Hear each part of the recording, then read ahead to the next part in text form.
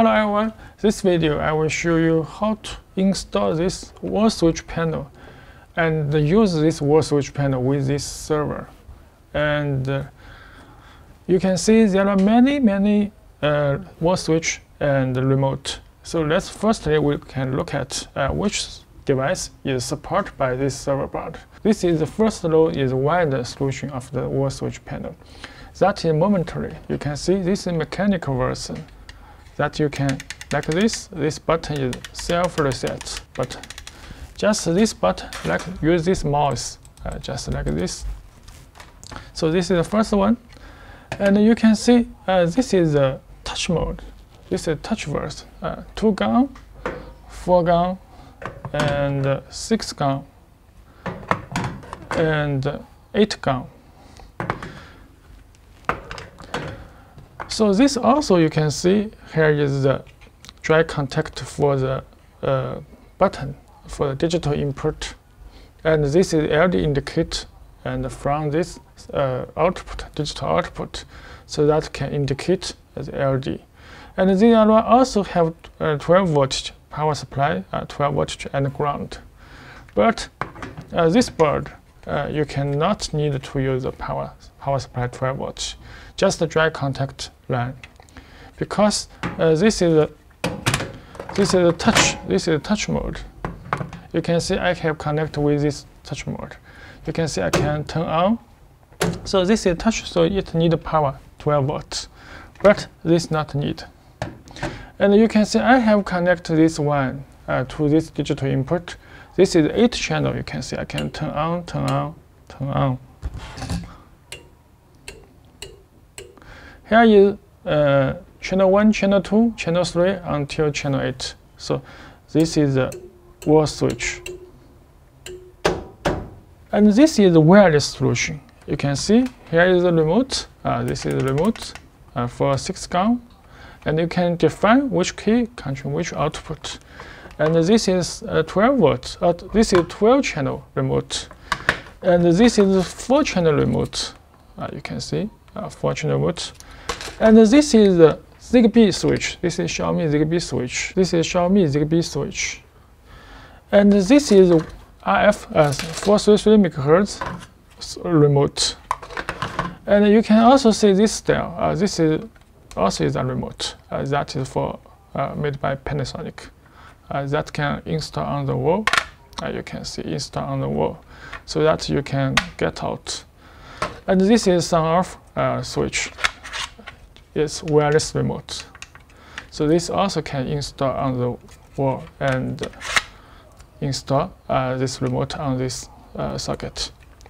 So this all will be supported by the server. The server supports RF receiver, and if you use this Zigbee switch or Zigbee sensor, you just need to connect with Zigbee dongle, so that can use Zigbee device. So this video I will show you how to use this wall switch, the wired version wall switch.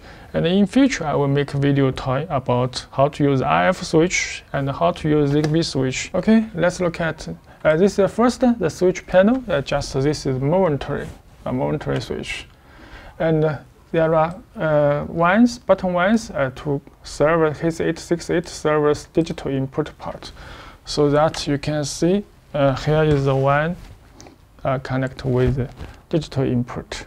This is digital input, and you can see here the LED indicate is from server's digital output. So this is 8 digital output to this LED indicate. And this 2-1 is 12 volt. This is 12 volt, and this is ground. So I have connected with this 12 volt, and this is ground. And you can see this schematic and for the server and the 8 channel switch button version. And if you have another version like 6 gun, 4 gun, and 2 gun, so that you can also use this way, just connect with the K line and the D line with the server board. And this is E16 external module. Just E16 is this one. So let's look at controlling the switch panel. Just like this will be very easy. Okay, next step, I will tell you what is the different mode of the switch panel. You can see we can double-click function define for the switch button, and the momentary time defined for the switch panel. Before we test it, we can see the Home Assistant application. You can see I turn on and turn off. You can see this is update, and 1, 2, update, and this LED 3, 4, 5, 6, 7, 8. And this time I press this button on this panel, and also I can press this button on Home Assistant by mobile phone. Turn off the 8 channel, turn off, and turn off, and turn off, turn off, turn off, turn off, turn off. Also, I can click this all on. You can see this is all on, update, and this is all on, and all off, and this is all off. So when I press this button on the panel, this will be update. Also, when I press this button on this mobile phone, and this will be update. So this is the update state of the relay output. Okay, let's look at the next. Here we can see the double-click function you can define by this website. For example, we can define the key 1. When I double-click this key 1, that will turn on relay 3, 4, 5, 6. When I double-click this button, it will be turn off relay 3, 4, 5, 6. And this is invert function. That I can define this key 3 that will invert 3, 4, 5, 6. The inverter means just toggling that state will be changed, the opposite the state. So we can define like this key 1, double click. We can go to the network setting. Just use your Ethernet IP address, log in your web browser, and you can find out this is for the double click function. You can define, we can enable this for on, that double click on. But which channel is on? We just input this 16-bit of the switch, because we need to turn on 3, 4, 5, 6. So we just need to 3, 4, 5, 6. That is channel 1, channel 2, channel 3, channel 5, channel 6. So which you need to enable, just input 1. Other channels you not need to enable, just disable, you just input 0. So that will be, because we have 16 channels totally. So we can define this one, and the double click 2, you can just turn off. You can see I can turn off this one. Also, I can copy this and paste, because this is enable for off. Just this one is enable, and the 3 also is invert for this. So I can click invert and copy and paste this 3 one. Now I can press save. So we can log in again. Wait for a moment. Log in.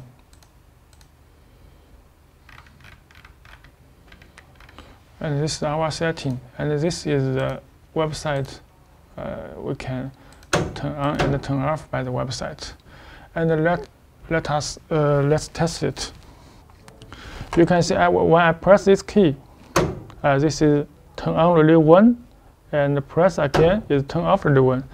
That is 1 click. So now I can double click. You can see 3, 4, 5, 6 is on. So, and the Home Assistant application on mobile phone also is updated.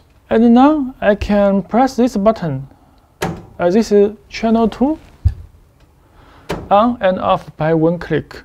But when I double click, you can see, when I double click, you can see 3, 4, 5, 6 is off. Okay, Now I can press this 3. You can see this is turn on 3 relay and turn off 3 relay. When I double click, you can see it turn on this 4 channel, and double click, you can see it turn off this 4 channel, and double click again, so it's invert. You can see if I have used my web browser to turn on 3, 4, 6.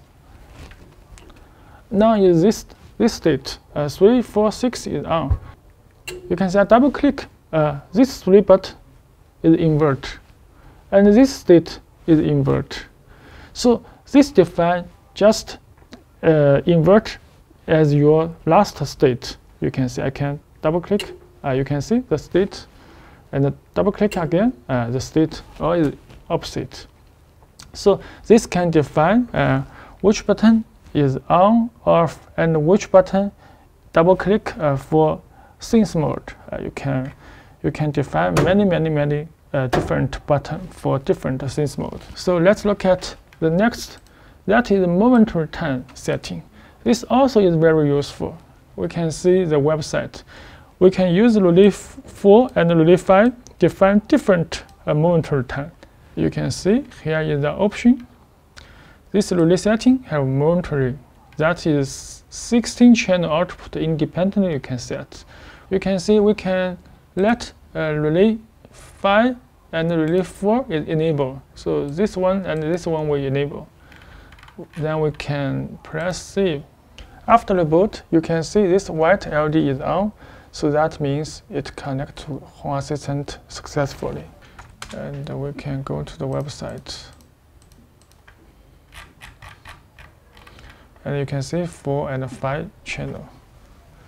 This is button 4 that is controlling the relay output.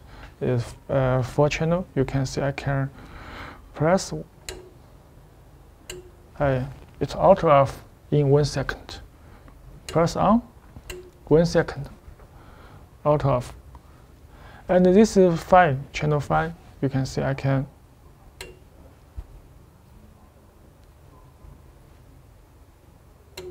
Okay, this is 5 seconds. So you can set the time of the every dependently button. This is very useful. It max support 10,000 of the seconds of every relay output. So that if you have turn on the power, you forget to turn off. So you can set this time for protect you for safety. And for the timer, also you can use this function set for the time. Just every day or every time you turn on the relay, and you not need to turn off. Just it will auto turn off. So this is the momentary time of the switch. Okay, this video we have showed the wide version of the switch panel, and in future video we will look at how to use the RF and the ZigBee wireless switch for this server board. Okay, thanks for watching.